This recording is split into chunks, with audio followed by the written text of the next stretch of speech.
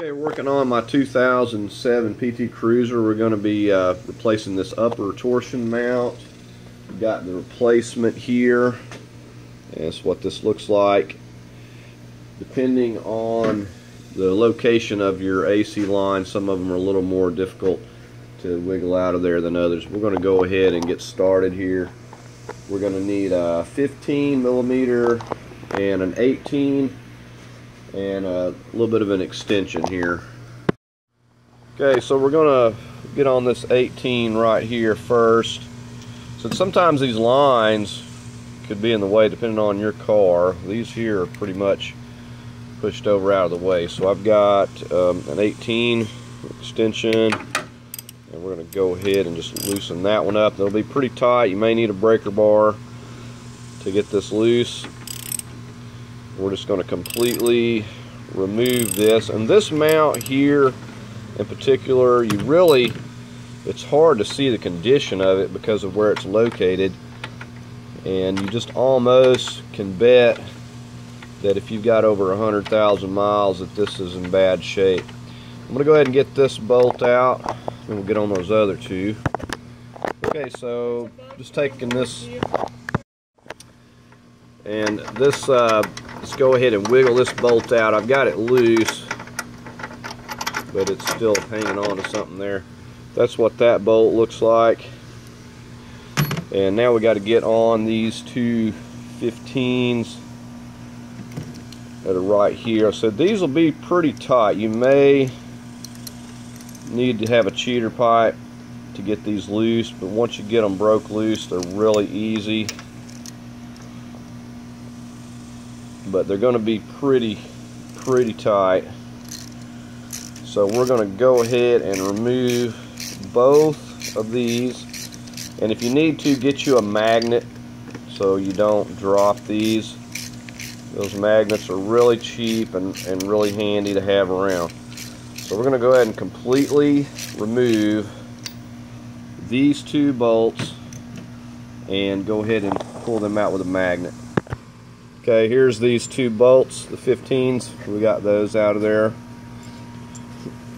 Now, like I said, depending on yours, you usually can wiggle these out. I like to flip it down like this and just try to wiggle it right up through here.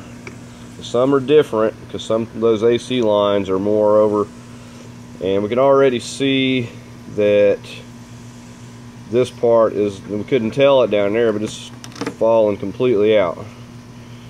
So that's not good. The motor can move around quite a bit. So we'll go ahead and get our other one over here. We need to also remove this 18 millimeter bolt here, so we'll go ahead and get on that. I'm going to use an impact to get it loose. So if you don't, you'll have to get this thing held still in a vise probably, or something. Figure out something to hold this steel while you're breaking that loose. Okay, so we're putting the new one onto this first. Notice the difference there. It's got a little indentation and a machine side. That's going to go towards this. You'll notice this end doesn't stick out. This end does, just so you don't get confused and put it on backwards. It's not a bad idea to use some Loctite, some medium Loctite if you want. We're just going to go through here,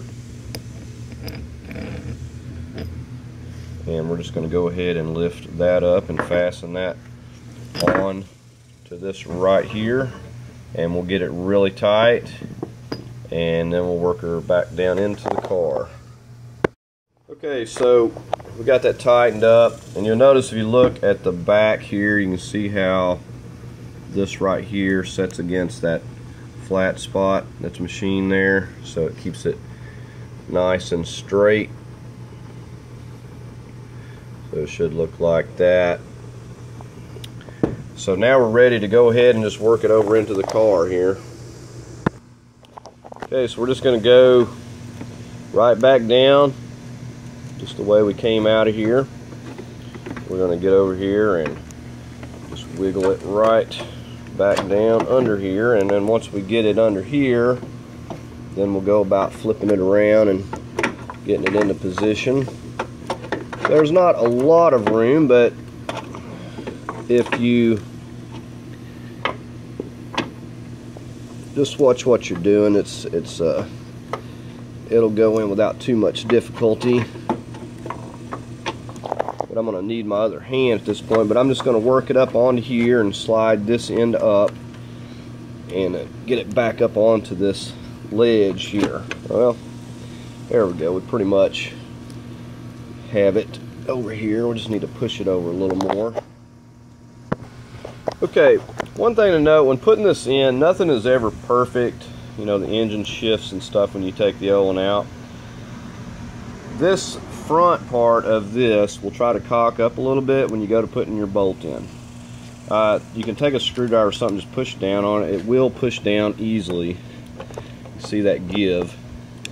But the main thing is these bolts will try to follow the holes on this bracket, and if you're not careful, they will try to cross thread. I had a situation like that before. So the main thing is just make sure you don't get those two 15mm cross threaded, because then it's going to be a nightmare and you'll be having to re-tap the threads and possibly replace this front cover. So be cautious of that. It's easy to do. Not so easy with bigger bolts like this 18, but with smaller bolts like that, it's easy to get them across this. So start this one here, if it's, or whichever way it's tilted, flatten it out and just make sure you don't get those cross threads. So I'm putting the 15s in first, and then we'll worry about the big 18 back here. Now don't just tighten these yet, leave them just slightly loose. You'll take now, according to which way your hole needs to line, take a screwdriver in here.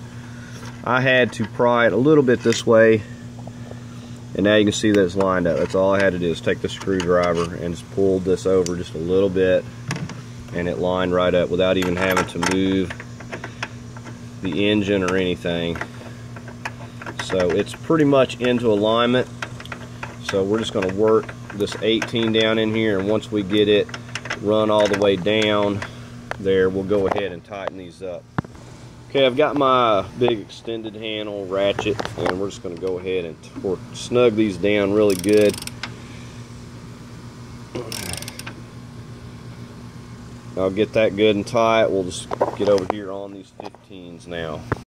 Okay, so we just got those tightened down, so we're all finished up with this mount here, and we'll take it and test it out down the road.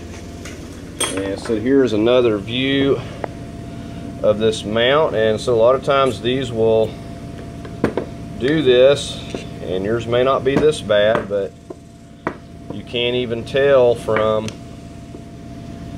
just looking at it whether it's good or bad, because you can't see that down in there. But this thing is just totally gone, so you don't want that happening.